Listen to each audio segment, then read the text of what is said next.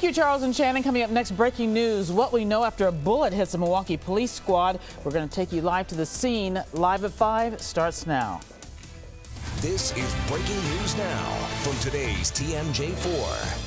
And that breaking news comes from Milwaukee's north side. A bullet hit the windshield of a Milwaukee Police Department squad vehicle. Nobody was hit, but there was flying glass. It happened near 37th and Burleigh. That is close to the 7th District Police Station. Rebecca Clough is there live with the latest on this breaking news. Rebecca.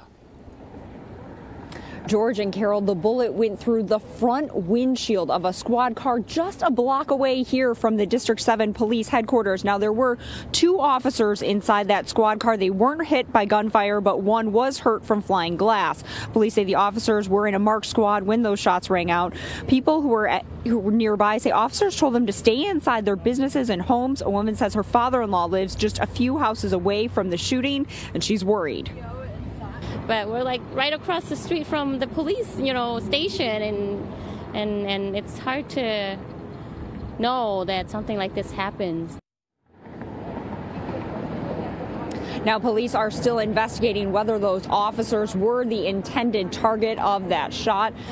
For now, reporting live on the north side, Rebecca Clough, today's TMJ4. Well, the good thing they are okay. Thank you very much, Rebecca.